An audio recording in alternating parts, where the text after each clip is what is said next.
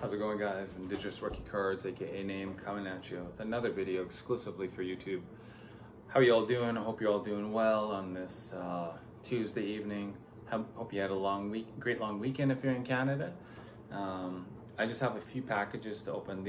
I'm pretty sure these are all packages that are for the base card project, but I'll just give you a little bit of an update on that before I open them. But first, there's just something I wanted to say before I move forward into my video. And I usually don't say anything about things that happen in sports or in the world when I come onto my social media accounts, especially on YouTube. But last night the Oilers just lost. They lost in overtime, triple overtime to Winnipeg, and it was a hell of a game. It was a great game, and it was unfortunate that Ethan Bear just happened to give the puck away in the third period to the Winnipeg Jets, who in turn tied the game and sent it to overtime, and then they won in the third overtime. Just when Ethan Bear happened to be leaving the ice. Anyway, there was a lot of really negative backlash towards Ethan on the internet over the last 24 hours. Just very negative things being said to him. I'm not going to mention any of it. A lot of it was pretty terrible. If you want to look it up, go ahead. You can look on Twitter, you can look on his Instagram page, you can look on the Edmonton Oilers Instagram page, all the comments that were left behind. And I just think it's really unfortunate that the fan base, as upset as they were, chose to handle the situation that way and take their frustrations out on him when it wasn't even his fault. Like, he plays on a team, and when you look at the last 3 games, they were all overtime games, so it was a very tight series, and all of those games were won by Winnipeg, who scored their goals when they needed to. And I'm not here to be critical towards the Oilers. I do like the Oilers. I do cheer for them, especially because Ethan is on the team. But I just felt it was really unfortunate that it was handled that way. And, some things were brought to light this afternoon by his girlfriend on her social media accounts. And it's just really unfortunate that things happened that way. But what I wanted to do in response to that is to do something positive. So what I've put on my personal Twitter account, what I put on my Indigenous Rookie Cards Instagram account, is that I've asked everyone to wear their jerseys of Indigenous athletes this Friday, May 28th, in support of all their hard work, in support of everything that they've accomplished, just to bring some positive light back to the situation and to show everyone how much we support Indigenous athletes. And I just think it would be amazing if everyone could participate in that. And maybe this could be the first of many Indigenous Jersey Days. And I'm looking forward to seeing on people's social media accounts what kind of jerseys they're wearing. It can be from any sport. Just threw it out there that you can provide support that way. And I'm hoping it'll be accepted by people, and people will want to participate in that. And I think that would be really cool, and I think it'd be a great way to show Indigenous athletes how much we support them, despite the unfortunate events that happened this week. But anyway, moving on from that, just a little bit of an update on what's been going on with the project. These packages arrived on Friday, and I was just so beat down at the end of the week.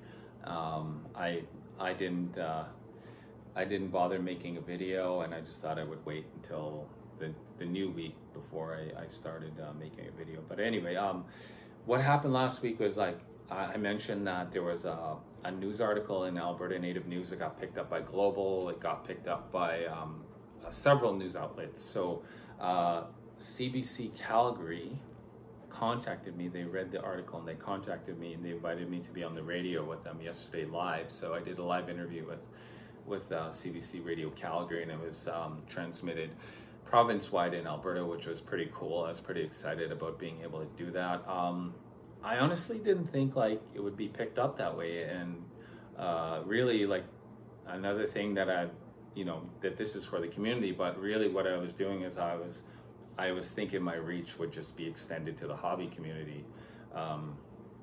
And really when I made the posts, it was to the hobby community, but I guess like the mainstream community picked up on it, and it's been really cool. Tomorrow I'm going to be doing a live interview on Global Saskatoon in the morning, so it'll be I'll be on at 8:20 a.m. Mountain Time. It'll be like a 4-minute interview, they said, and they're just going to ask me about the purpose behind this, and how things have been going. And I'm gonna say like it's been pretty amazing, because everyone has been really awesome and sending in cards and like being really enthusiastic about this and wanting to contribute to it. And I think that just shows how amazing the people in the hobby community are. And I got like a ton of people emailing me asking me to contribute, and it was like people outside of like my Twitter and Instagram. So I think what I'm gonna do is I'm gonna set up a PO box for a little while, so that way like I'm not, at least like when I'm on Instagram, like it's my buddies messaging me, I know I'm giving out my address, and it's like it's going to be safe and stuff. And I think if I get a PO box, it just might be better to manage that way. And then also that way I know when things are coming to my personal mailbox, I know that they're for me, and I can look forward to that as well. But anyway, hopefully you can catch that tomorrow. It's on Global Saskatoon. It's just like one of those morning shows. I don't know if there's going to be a replay or anything, but I think it's pretty cool and pretty awesome, like that people are showing an interest, and that the reach is extended beyond the hobby community. So thank you so much for that. Thank you for people who've shared this, who've supported this, and who have contributed to this. I'm going to start getting in contact with some of the people who do the hockey camps very soon, and just start asking them what their summer is looking like, if there's anything going on. I know there's a couple people doing presentations virtually and like doing training virtually, so I'm just going to see what they have planned for that, and like how we can make this work for them. But anyway, we'll get right into it right now, and I'll just start by opening up the packages. I'll open up this package here. This is a package from actually one of my YouTube subscribers. It's somebody that I interact with on other pages, on other channels. So I think it's really cool that they're willing to contribute this way, and they're not on Instagram or anything. So this was all done through YouTube. They got a note: Nate, you're doing some great service for these young kids. Best of luck. Eric Wade, Sanderson to Orr. So like I mentioned last video, I love getting these notes. I'm hanging on to all of them. And this here is a stack of cards from Eric Wade on the front, Theo Fleury on the back. Got a little Norm Markle, and that's his rookie card. This is his MVP rookie card. I know that because I have one of them. So thank you very much, Eric. If you want to see what's in the packages, please check out my Instagram, check out my Twitter. All the photos are posted there. So if there are large packages that are sent, I will post pictures there. And this one here is from a buddy back in Edmonton named Bruce, and they have a really cool hockey goalie museum. So they've created a museum out of memorabilia that they've collected over the years, and he takes it around to shows and shares it with people, and it's really awesome. This one says, Name, enjoy these cards, Name. I'm sure you will appreciate these more than I could. Bruce, Heroes of the Crease. So this is a package that I can open up here. So let's just see what he sent.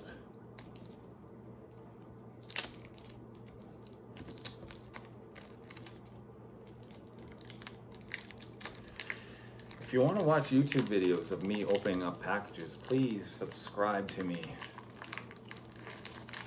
because I take a long time doing that. Oh, sick. Sick.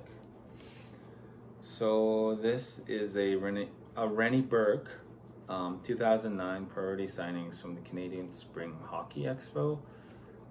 And then this is a 2019-20 Brady Keeper dual jersey out of 199. So really awesome cards. Doesn't say if these are donations or not. So just to show that to you. So I'm going to clarify that with Bruce. If these are for the donations or not. But anyway, thanks a lot, Bruce. These are really cool. This Rennie Burke card is numbered 65 out of 65. Pretty sweet. Anyway, next package, and this one here is from another package from Garrett Gollinger.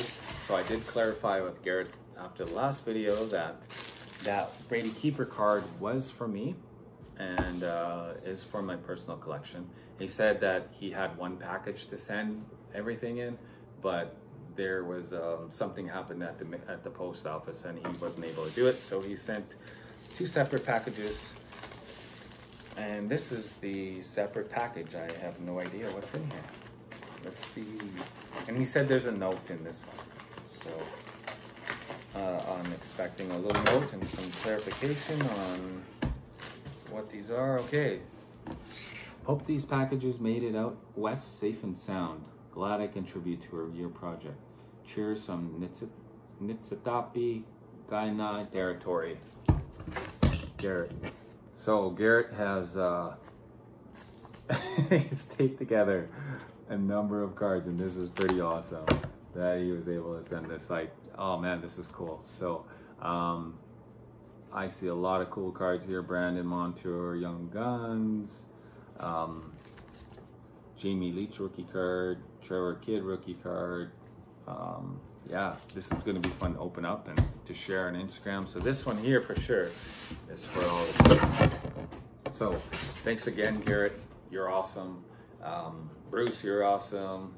Eric, you're awesome. Everyone is awesome for contributing, for supporting this, for subscribing to me, for supporting me and my Instagram page and my Twitter. Hopefully I'll see you over there if you're not. Yeah, enjoy the evening. Thank you so much. I have nothing but gratitude to share with everyone for this. So have a great night.